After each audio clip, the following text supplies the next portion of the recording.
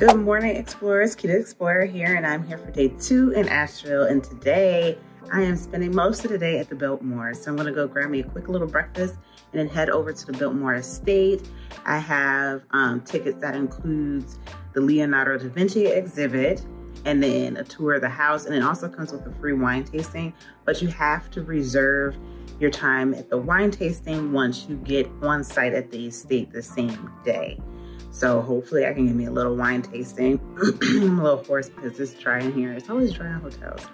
But yeah, it's really pretty outside. So let me show you real quick and then I'm gonna head out. So while we're looking at the beauty of the mountains there, make sure you stay to the end so you can see all that happens at the Biltmore Estate and more.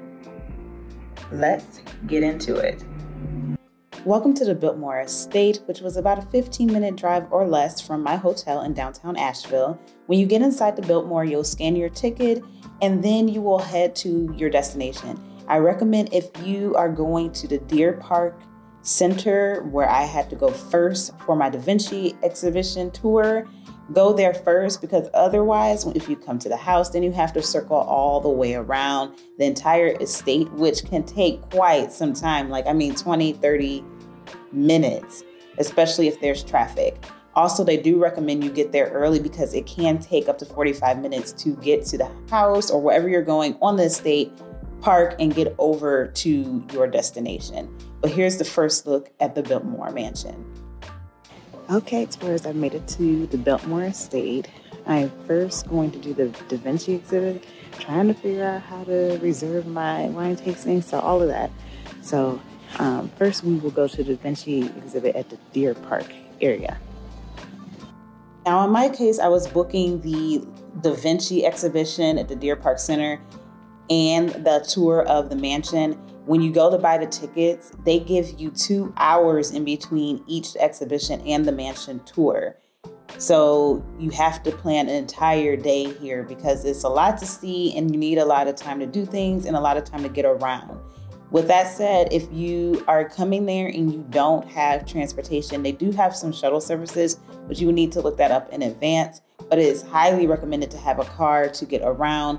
Or if you're just going to do a tour of the mansion or do the wine tasting, you may want to do ride sharing to get to them because it's impossible to walk. You'll be walking forever. But here's a look at the gardens because I had time before my Da Vinci exhibition. So I went to the gardens, looked at the trail, took some photos, and it was very scenic and picturesque out here. Very peaceful at the garden area.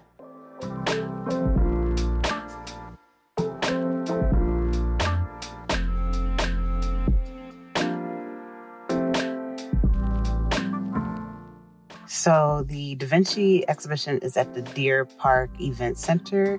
And if you plan to go there first, I highly recommend going there first because it's closer to the entrance. And so I just spent 10-15 minutes driving all the way from the garden to the Deer Park Event Center to get here. So let me go get in line quickly so I can get my Da Vinci on. Welcome to the Amherst at Deer Park for the Leonardo da Vinci 500 Years of Genius exhibition, which runs now through February 20th, 2023. When you first walk in, as you can see, there are artifacts and information about the works of Leonardo da Vinci. But once you finish in this room, you walk over to an immersive experience, which I did not expect, actually.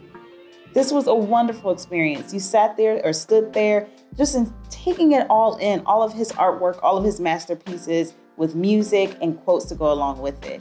When you come to this experience, you're going to need at least 45 minutes to enjoy it all. And I had a time entry of 10:15, and that was great that it was in the morning because it wasn't as crowded when I went to this exhibition. So that was cool. It kind of reminded me of the Van Gogh immersive exhibit that I went to. I did not expect that. So it's cool and I got to relax, but I'm hungry and a little food truck back there. The chef wasn't in yet, so that sucks. So I guess I'll drive over to back to the house and go from there. So now I'm driving back over to the Biltmore Mansion for my tour, which was the timed entry of 12:15 p.m. I just did the audio tour, but you could pay for a guided tour. But make sure you get there more than 15 minutes before your entry time. They recommend 15, but you need additional time to park and walk over from the parking lot to the mansion.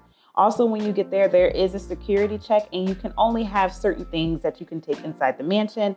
Also, when you go through the entry, you'll see a notification that videography is not allowed, but you can take photos without a flash at any time during your time inside the mansion. Also, you'll get your little phone remote thing once you enter, so you can press the number of every room that you enter in to get the facts and history about that room. Now, this is the area where you can take video. There is a balcony where you can go out, get fresh air, and look out at the beautiful landscape while at the Biltmore. But now we're continuing on our tour. So I went through the Christmas season, which was magnificent. The mansion alone had 45 Christmas trees inside of the mansion and 67,000 lights. Imagine how long that took to get this decorated for the Christmas season and take it down. I'm sure that took some time as well. So there are multiple floors. If you're not able to go up and down stairs, you can just stay on the main level. But there is a basement with cool things like a bowling alley and a pool, which is no longer able to be used because there is a crack in the pool. Okay, so I am finished with the tour of the house. It starts to get long at the end. I started skipping some of the rooms. Like, I don't want to see the laundry room. But it was really cool. They had, I think it was house with the first bowling alley. It was a lot of cool stuff in there. But as you can see, I could not take video, only photo. And I actually saw someone take a video and they got stopped. So, but that's why you got some movement with the photos. But now I need to head over back to the winery for my tasting. It's at 2 and it's 1:26 and it's the whole thing. Gotta get back to the car. Gotta drive over, gotta park, gotta walk there. So let me get going. Now for the fun part. I am now at the Antler Village and Winery. Here you can see a lot of shops, restaurants, and there's also a hotel here if you would like to stay on the actual estate. But I'm going to the winery. I actually came a little bit earlier before going on the mansion tour to reserve a time. You want to do that as early as possible because they can get booked. So you will come here earlier in the day and reserve a time with the person at the entrance, or there's a QR code you can scan there where you can book on your phone, but you can't do it in advance. You have to do it the day of. And make sure you allow enough time to get to your reservation because as you can see, there's a long walk to the line and then there's a line. But the line moves pretty fast. And as you can see, there are plenty of tables for the tasting. So now we're going back to the tasting where we get to choose 6 different wines to taste from this menu. And we'll have the guide go over each wine as you order them. And what would you like to start with? The Riesling. Okay, this is our dry Riesling. We also have the sweeter Riesling in the gift shop, not here. Okay. Now, this is our first wine. Then we're going to be talking. We're going to have 4 more wines. You get in the gift shop and you go, I had a Riesling. They know exactly which one it was. Okay. Yeah. So yeah, you don't have to worry about that. This is going to go nice with shellfish and also baked fish, like baked salmon, baked halibut with baked chicken, especially like a little lemon buttery type sauce. Gotcha. Cool, thank you. Yep. In English, a loose translation means this one. Get a little salt in the cheese, a little salt in the cracker, and there we go. Because I have no problem repeating it. I just want to make sure you hear it. And then also down to our Christmas food, nothing like that, no chocolate chip. Wine stores, liquor stores, we do not sell to them. We only sell this here. The other ones we do, but not.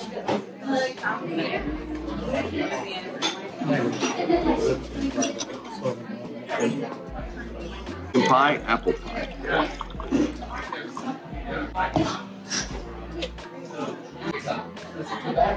My suggestion is you take the tiniest sip first, you let your taste buds know what's coming.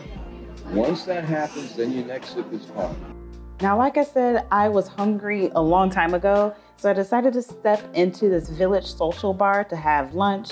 I could sit at the bar. It was pretty crowded. You usually need reservations for a lot of these restaurants. It appears there might be some that you don't, but this one I was able to go in and sit at the bar and have a chicken salad sandwich, which was delicious.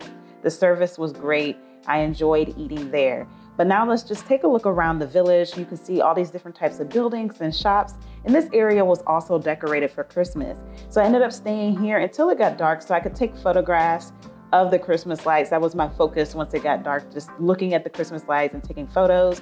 And I really enjoyed this train area. I just love trains, and seeing these toy trains riding around with different themes and countries and stuff was really cool to check out as well.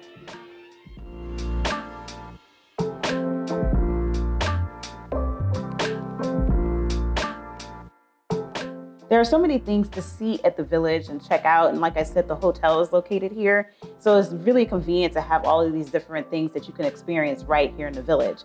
But if you are here during Christmas time, definitely head back over to the mansion so you can see the Christmas lights out front. But even if you aren't there for Christmas, it's nice to see how the house looks at night as well.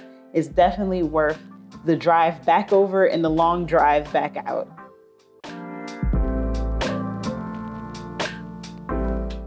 So with that said, I really hope you enjoyed this video. And if you enjoyed this video, make sure you hit the like button. Please don't forget to subscribe and hit the notification bell. It's free for you to do so and helps me provide more and better content to you in the future. And if you're already a subscriber, thank you so much. I truly appreciate it. And if you enjoyed this video, make sure you leave me a little tip down below, and or you can check out my merchandise shop down below. Oh, and make sure you share this video with your friends, family, and social media networks.